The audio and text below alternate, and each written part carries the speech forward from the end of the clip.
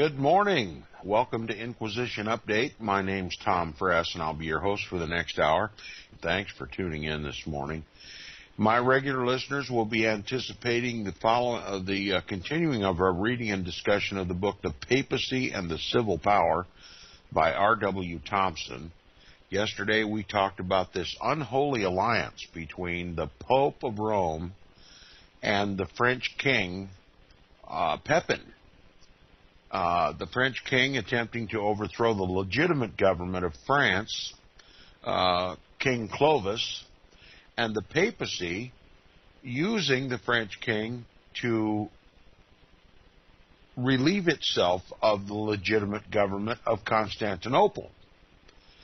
And what we're reading about here in history is the fulfillment of the rise of the little horn of Daniel, and the restrainer who is taken out of the way. The legitimate government of Constantinople, the emperor taken out of the way and leaving a power vacuum in Rome, and the rise of that little horn, the Pope, the man of sin, the son of perdition.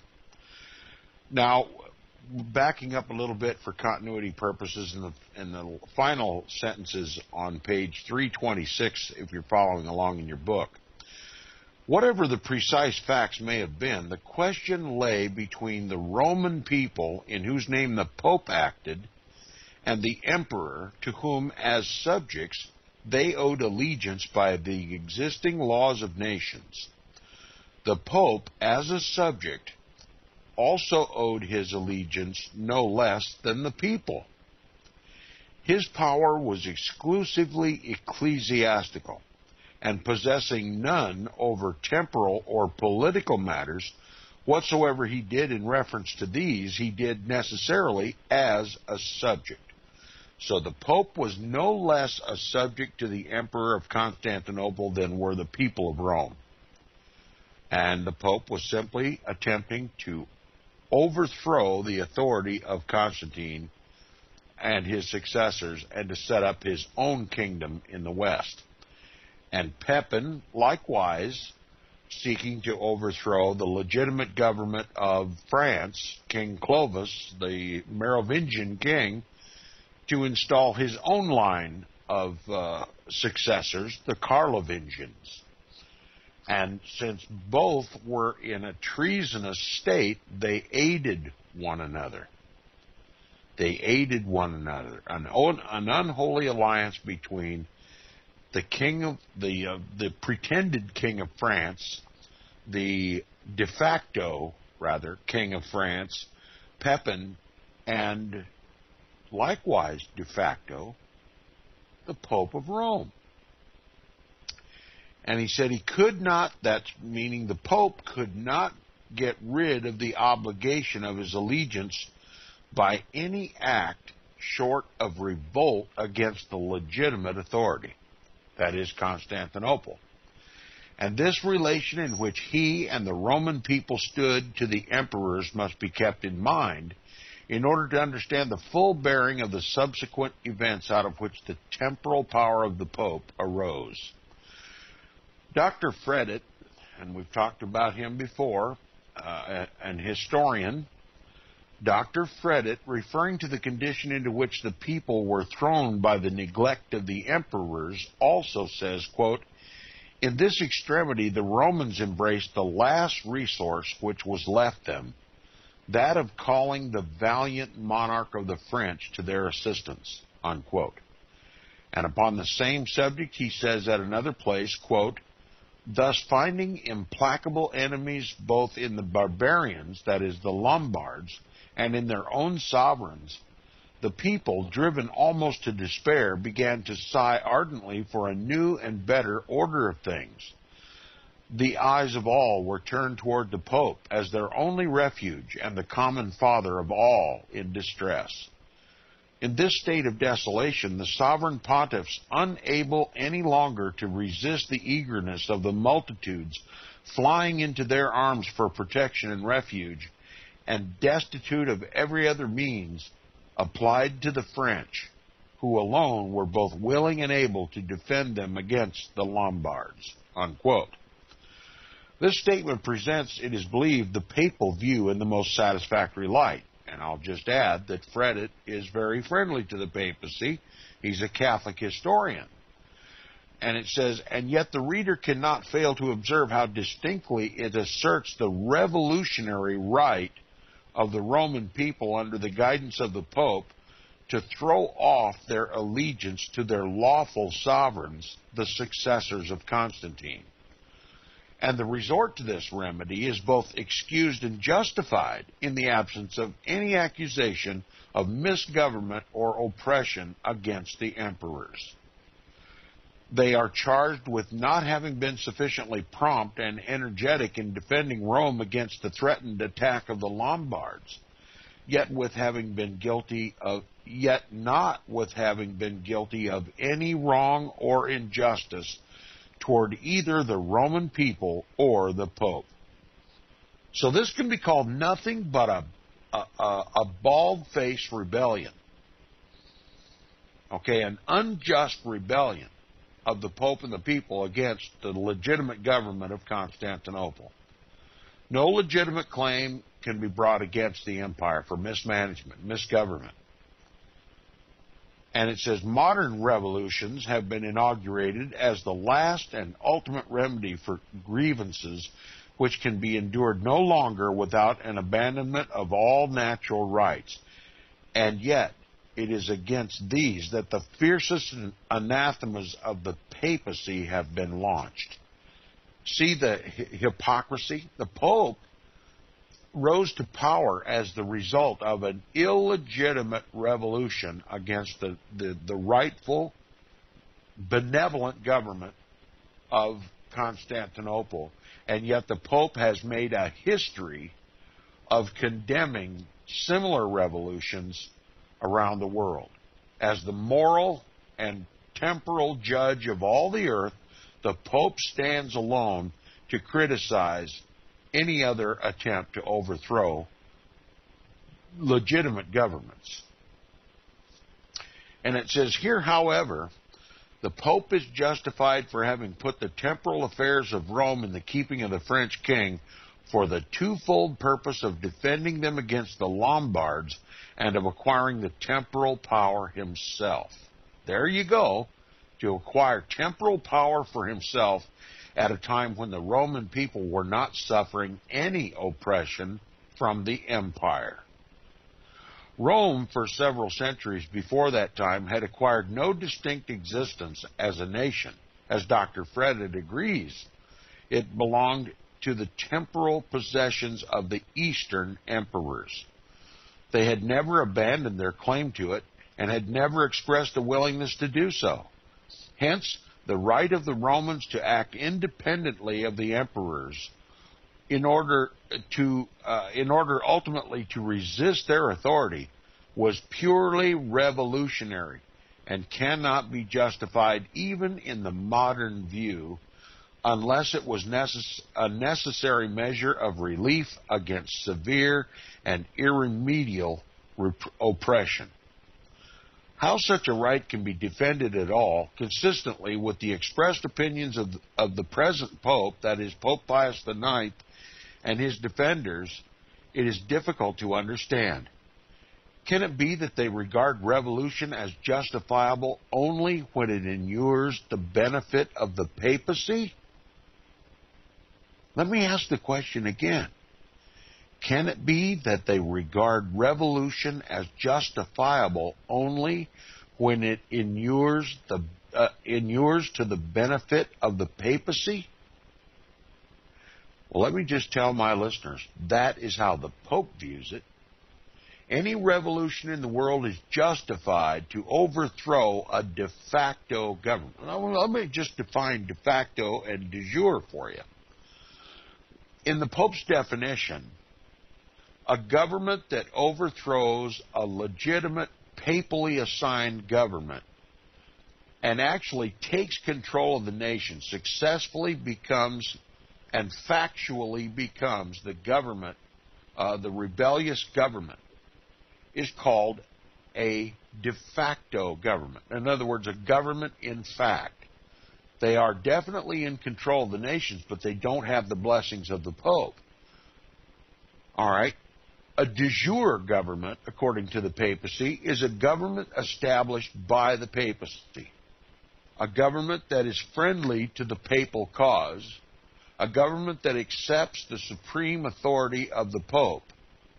That is a de jure government. So when you're watching Fox News or CNN or any of the other mainstream media sources reporting about de facto and de jure governments, now you know what they're talking about. A de facto government is a government against which the Pope is fighting. It has taken over a legitimate government established by the Pope. A de jure government is a government established by the Pope. All right, now this is what we're talking about. It said the Eastern emperors at the time referred to were at war with the Arabs, a fierce and formidable enemy. The fact of having to carry on such a war as this may, in some degree, account for the alleged neglect of the Roman people.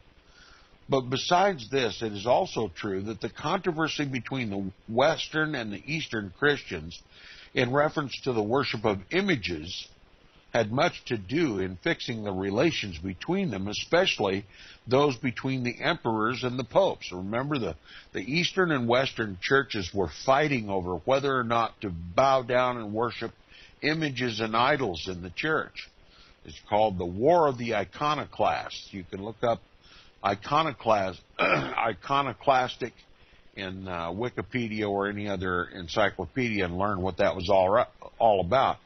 But these so-called Catholic Christians, the Eastern Orthodox that had its center of power in Constantinople, and the Romans were at war over this question about the veneration of images and idols in the church. So there was a division that existed, and it simply took on the flavor of an excuse to justify this rebellion of the Pope against the legitimate government, the de jure government of Constantinople. Now, the author continues, it is most probable and plausible view of the matter to say that on account of this purely religious disagreement and the violence to which it led on both sides, the Pope was very ready to avail himself of the existing condition of affairs to throw himself under the royal protection of King Pepin and thus build up a powerful monarchy in the West, under the shelter of which he could consummate his contemplated revolt against the emperors. In the light of subsequent events, this is the most natural conclusion, and several contemporaneous facts contribute to its support. When the Pope invoked the aid of the emperor and later instructed him to go to the court of Astolphus, when the Pope invoked the aid of the emperor, the latter, that is, the emperor, instructed the Pope to go to the court of Astolphus, the Lombard king, and to demand the restoration of Ravenna and the other cities he had seized in the name of the empire, showing thereby that he had no idea of abandoning his authority and jurisdiction over any part of Italy.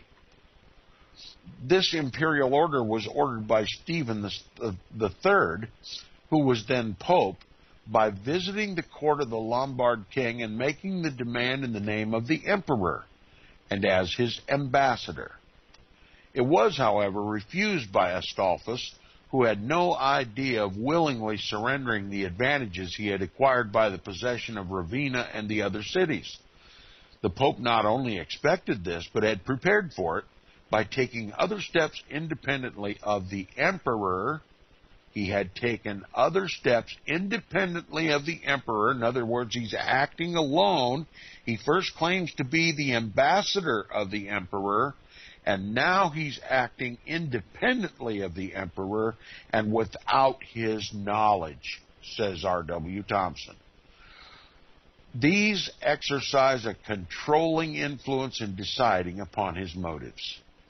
He had already addressed himself to Pepin and had also written to French dukes, quote, beseeching them to come to the rescue of St. Peter, unquote, and promising them, says Cormenin, quote, in the name of the apostle, the remission of all the sins they had committed or might commit in the future, and guaranteeing to them unalterable happiness in this world and eternal life in the next, unquote.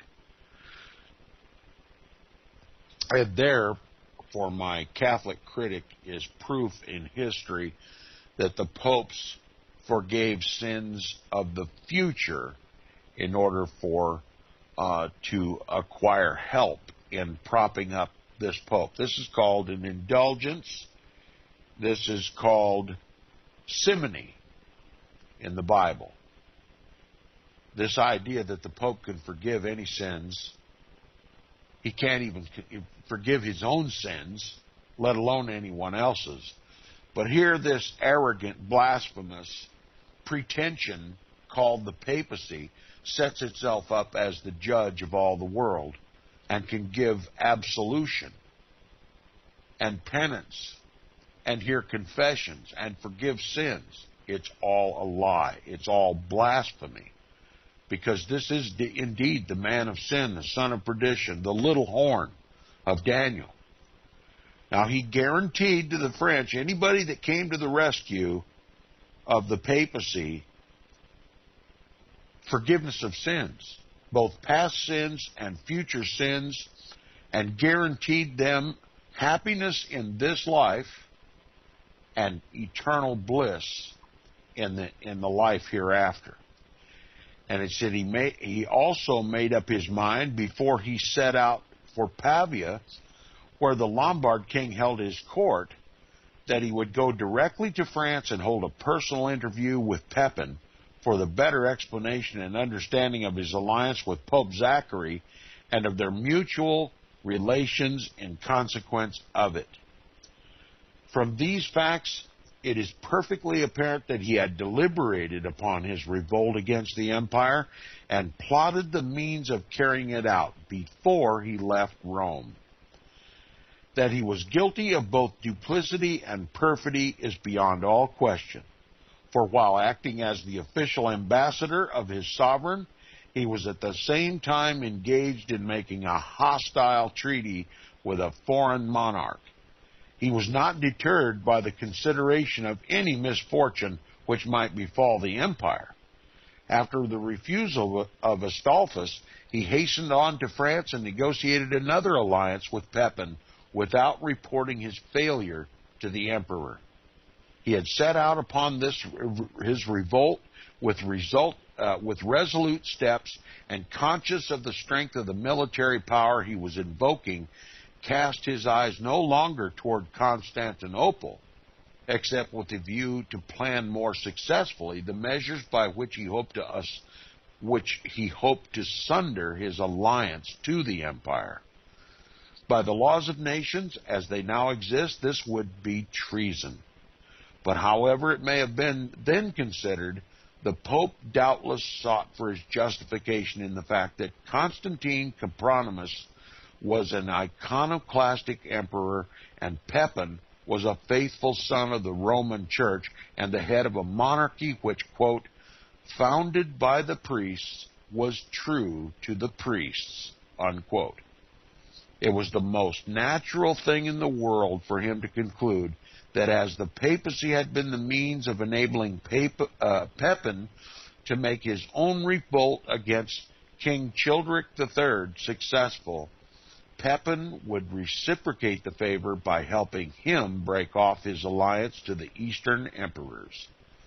Such combinations among ambitious and aspiring men have been frequent in the world, yet history gives no account of any other that has been followed by so long a train of consequences.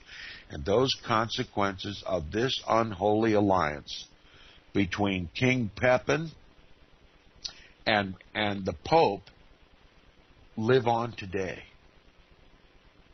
The world still is affected by the results of this unholy alliance. And that's an understatement. Now, Pepin, no doubt anticipating advantages to himself, readily consented to comply with the request of the Pope. He marched his army against the Lombard king and compelled him to surrender up all the territory occupied by him. And here at this point, we see the advantages which the papacy achieved in the alliance.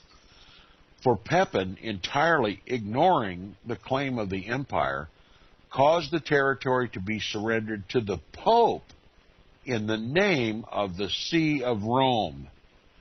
And the Pope accepted the royal present with as little compunction of conscience as if he were a subject of the King of France instead of the Empire of the East.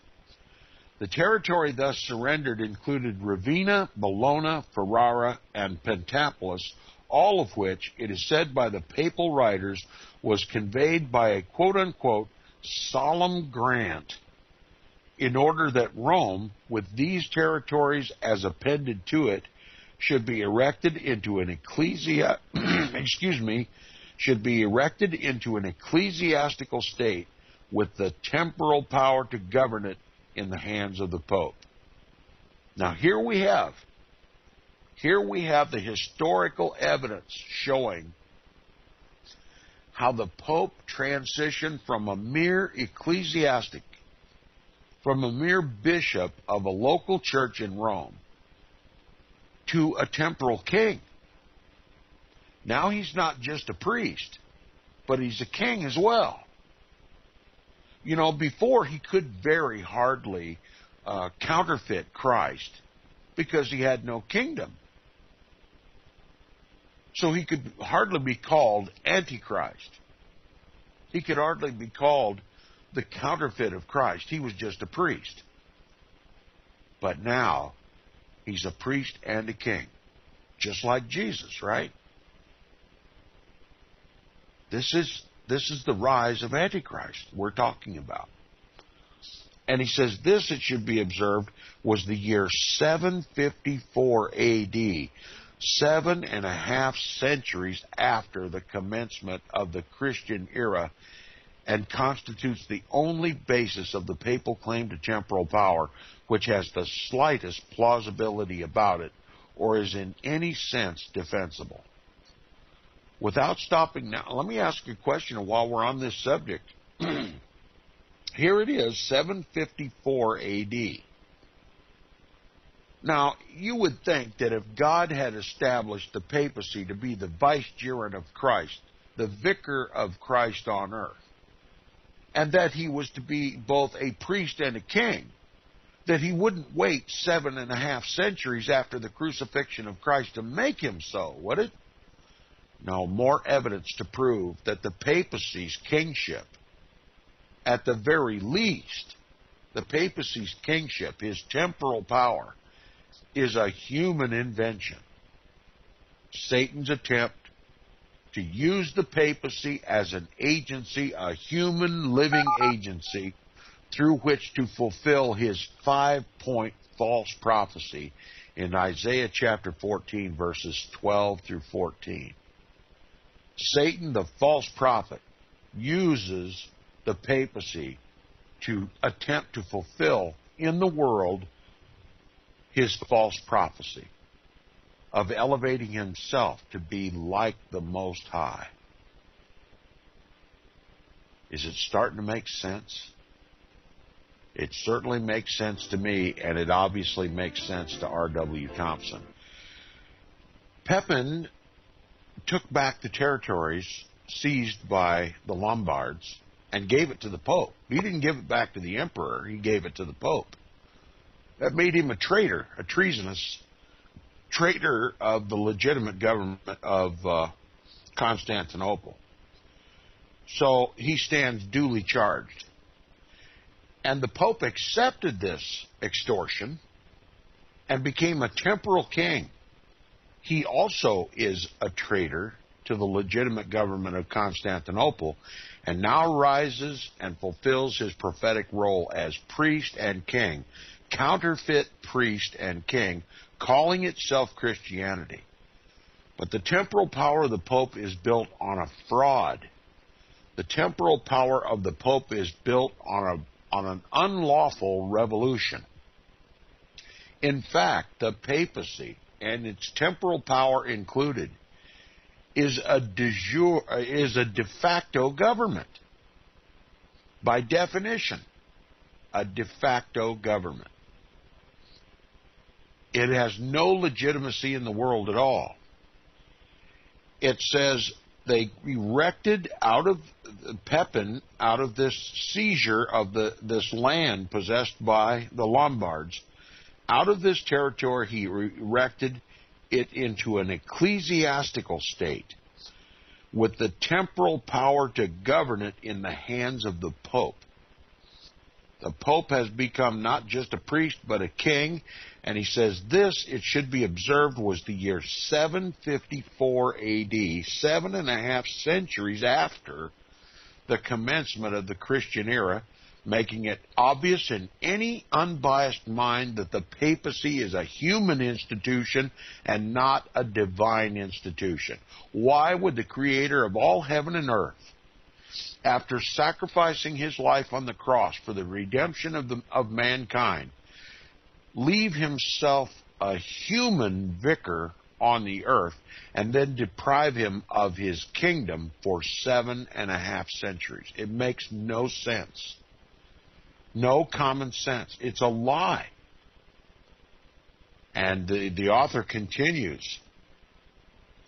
Here it is, the year 754, 7.5 centuries after the commencement of the Christian era, and it constitutes the only basis of the papal claim to temporal power, which has the slightest plausibility, and I call it no plausibility, which has the slightest plausibility about it or is in any sense defensible. Without stopping now to inquire why, if this power were absolutely necessary to Christianity and the Church, it was so long permitted by Providence, capital P, meaning Christ, to be deferred 7.5 centuries, there are several questions arising out of the foregoing circumstances too important to be passed by. Was there any such grant as is alleged to have been made by Pepin, conferring title to the surrendered territory upon the Pope? One would suppose, if there had been, that it would have been produced before now in order to settle the many controversies that have taken place on the subject. Its existence has been frequently denied, and its exhibition has been invited and challenged in a variety of ways. The limits of the grant have been often controverted, some popes endeavoring to enlarge and others to contract them.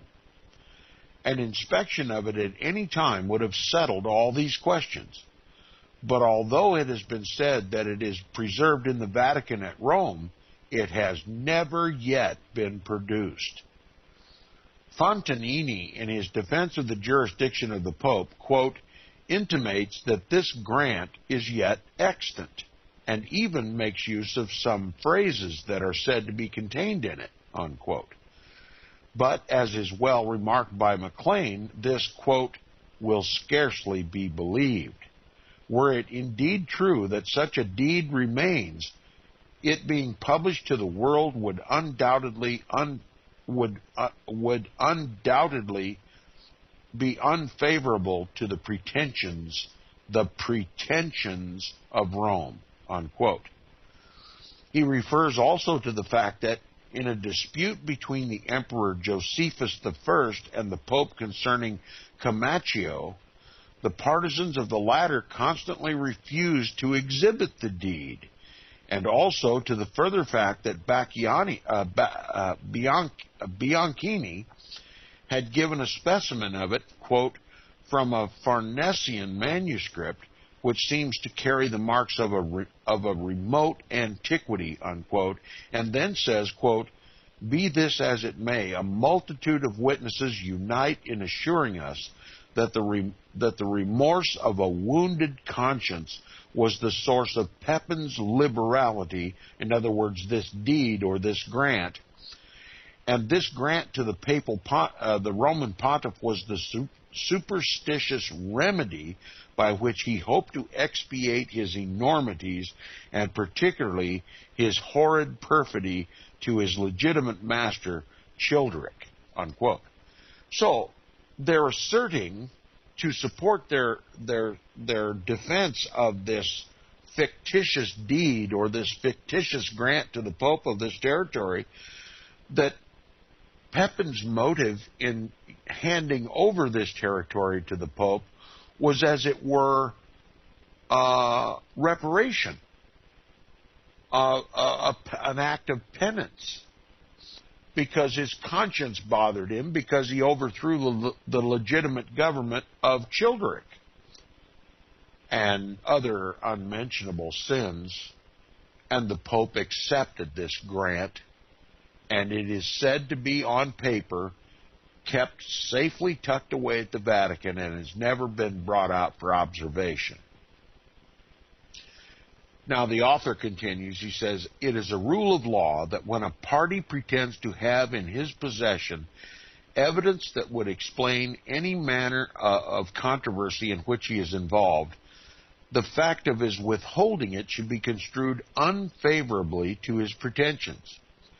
Therefore, as more than 1,100 years have elapsed since the conquest of Pepin from the Lombards, and during all this time no quote-unquote grant from him to the Pope has ever been produced, it is not unreasonable to conclude that none such ever was made. And yet it is true, doubtless, that Pepin did put the Pope in possession of the conquered territory.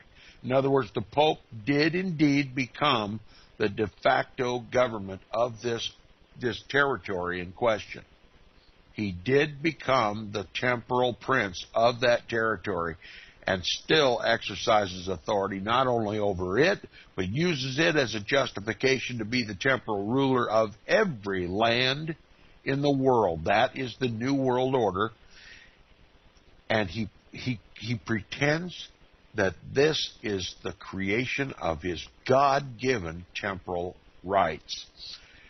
And it says, and yet it is true, doubtless, that Pepin did put the Pope in possession of the conquered territory and confer upon him, as far as he could, the authority to govern it, that is, as a temporal prince, as the head of the Roman Catholic Church, but without any attempt to convey it by deed. Okay, so they're contradicting themselves. There is no deed, but it is a fact. The Pope rules. He's a de facto government. I wonder how the Pope would enjoy the idea of Inquisition Update accusing the papacy of being a de facto government. They probably wouldn't even bat an eye, but I make the charge.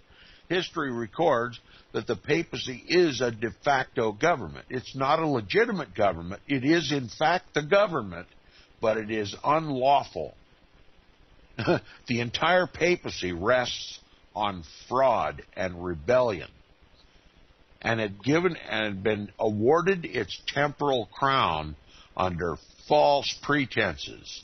It is not a divine government. It is a de facto government, and deserves to be overthrown according to the law of nations. So, when do we start? Is the question I'd like to ask. He says, if history were entirely silent upon the subject, this much might be inferred from the nature of the relations to each other, they being such as to create upon the part of each the reciprocal obligation to do anything the other should require. We're talking about this unholy alliance between the Pope and King Pepin. It said the Pope made Pepin a king. And why should not Pepin aid the Pope to break his allegiance to the Eastern emperors and become a king also? Whatever would justify the act of revolt in one case would equally justify it in the other. If the Pope had ecclesiastical authority sufficient to legalize the treason of Pepin against Childeric, the French legions had physical power enough to legalize the Pope's treason against his lawful sovereign, the King of Constantinople, the Emperor. You see how this works? You see the de facto government in both Pepin and the Pope. And it says, therefore, in this spirit of mutuality and in entire disregard of all legal rights, quote, the splendid donation was granted in supreme and absolute dominion, and the world beheld for the very first time a Christian bishop invested with the prerogatives of a temporal prince. Now you see the rise of the beast, the man of sin, the little horn, the son of perdition of Daniel and Paul being fulfilled in the papacy. Constantinople was no longer regarded. The Constantine and all his successors were in the east, and now God has erected a divine right ruler for the west. The little horn, the mouth that roars, that thinks to change times and laws. Here it is, fulfilled in history. And what does this do to the futurist interpretation of all these prophecies? That Christ won't come until the last 7 years. And then the big argument it develops about, well, are you premillennial or are you pre-trib, mid-trib, or post-trib? It's all phony. And it's all created to cover up the historical and prophetic biblical fact that the man of sin shortly replaced Christ. Paul even warned about it. He said, he who now lets will let until he be taken out of the way. Paul was talking about an institution that existed in his time. He called it a he. He who now lets. He who now lets will let until he be taken out of the way. That was Constantine. Okay, having some internet connection problems this morning. I don't know exactly when I got cut off. But it just cannot pass our interest. If we are to suppose that the Pope has any divine sanction at all, why God waited 7.5 years for his vicar to take possession of any temporal authority on the earth? God did not want his people to be misled or deceived. This is not a divine institution. It makes absolutely no sense if the Pope is in any way a representative of Christ on earth to be his vicar and to rule the world as says the Pope in Christ's absence, that Christ would wait 7.5 years, 7.5 centuries to elapse before the Pope became a king upon the earth. Now, prior to this time, he was at best a bishop of Rome. And he was even in trouble with Constantine and his successors. Now he has led a de facto rebellion against the emperor with the help of another de facto government, Pepin, to gain his status as a temporal king. There is no unbiased mind who can look at history and call this a de jure government established by God, with anything near a divine right to rule the world. Its basis is illegitimate, recorded by historians, and it is agreed. And why is this still a controversy? It should have been retired to the ash bin of history long ago. But the papacy has a prophetic role to play in the world, to be a counterfeit to the true kingdom of Christ. And closely looking at the papacy reveals that it is a poor counterfeit at best. Yet it deceives the whole world.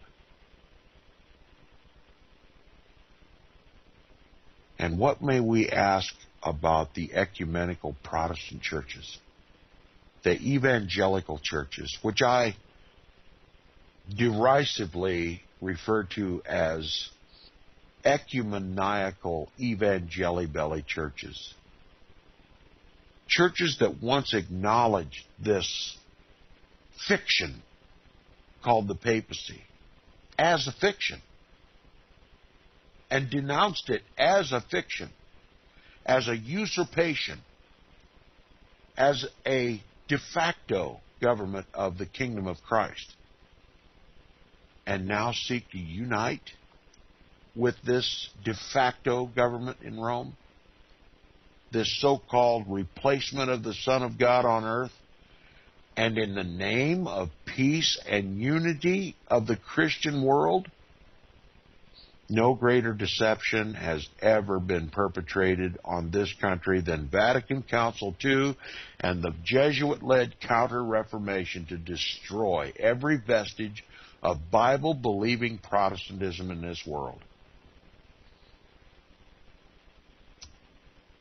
It's incomprehensible that the ecumenical movement has made such inroads to destroy the very understanding of what literally all of the Protestant reformers were unanimous about. That of all the institutions of the world, only the papacy fulfills every prophecy in the Bible regarding Antichrist.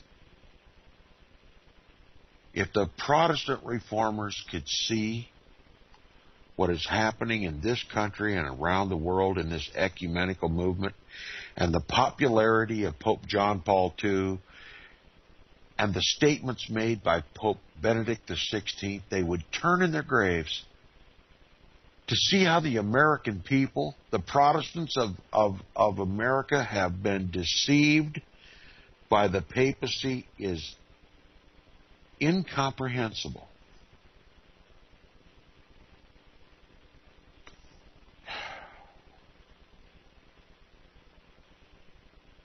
The Pope and Pepin got together and overthrew their respective sovereigns and set up an institution that has deceived the whole world.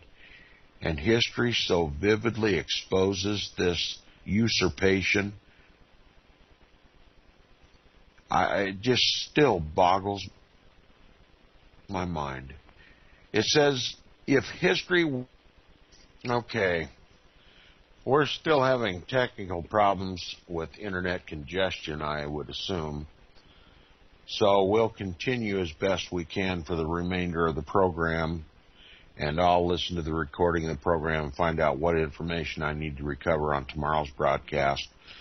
But the author continues, he says, if history were entirely silent upon the subject, this much might be inferred from the nature of their relations to each other, they being such as to create upon the part of each the reciprocal obligation to do anything that the other should require.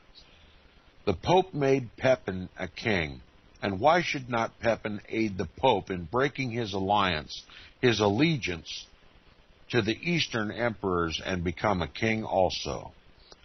Whatever would justify the act of revolt in one case would equally justify it in the other. If the Pope had ecclesiastical authority sufficient to legalize the treason of Pepin against Childeric, the French legions had physical power enough to legalize the Pope's treason against his lawful sovereign. Therefore, in this spirit of mutuality and entire disregard of all legal rights, quote, the splendid donation was granted in supreme and absolute dominion, and the world beheld for the first time a Christian bishop invested with the prerogatives of a temporal prince, 7.5 centuries after Christ. It is insisted by many who defend the temporal prerogatives of the popes that this donation of Pepin only restored to them jurisdiction which had been previously possessed. Even Archbishop Kenrick, in support of this assertion, has been tempted when speaking of the act of Pepin, incautiously to say, quote, "This can scarcely be considered a mere donation, since a great portion, if not all, of the territory had already belonged to the Pope." Whence Stephen IV in the year 769, notice the date, when Stephen VI in the year 769 urged the French princes, Charles and Carloman, as a matter of duty which they owed to St. Peter, to see that his property, usurped by the Lombards, should be restored, unquote. The mind of the learned archbishop must have been somewhat confused when he wrote this.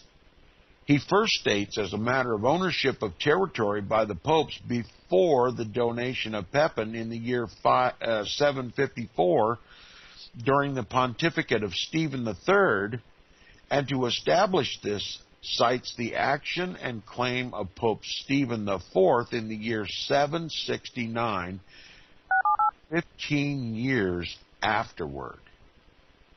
This is neither logical nor satisfactory. But the important question at last is whether or no the statement of fact is to be relied on. It is difficult, if not impossible, to reconcile it with the historical narrative, if indeed it is not positively contradicted. And it is positively contradicted in history.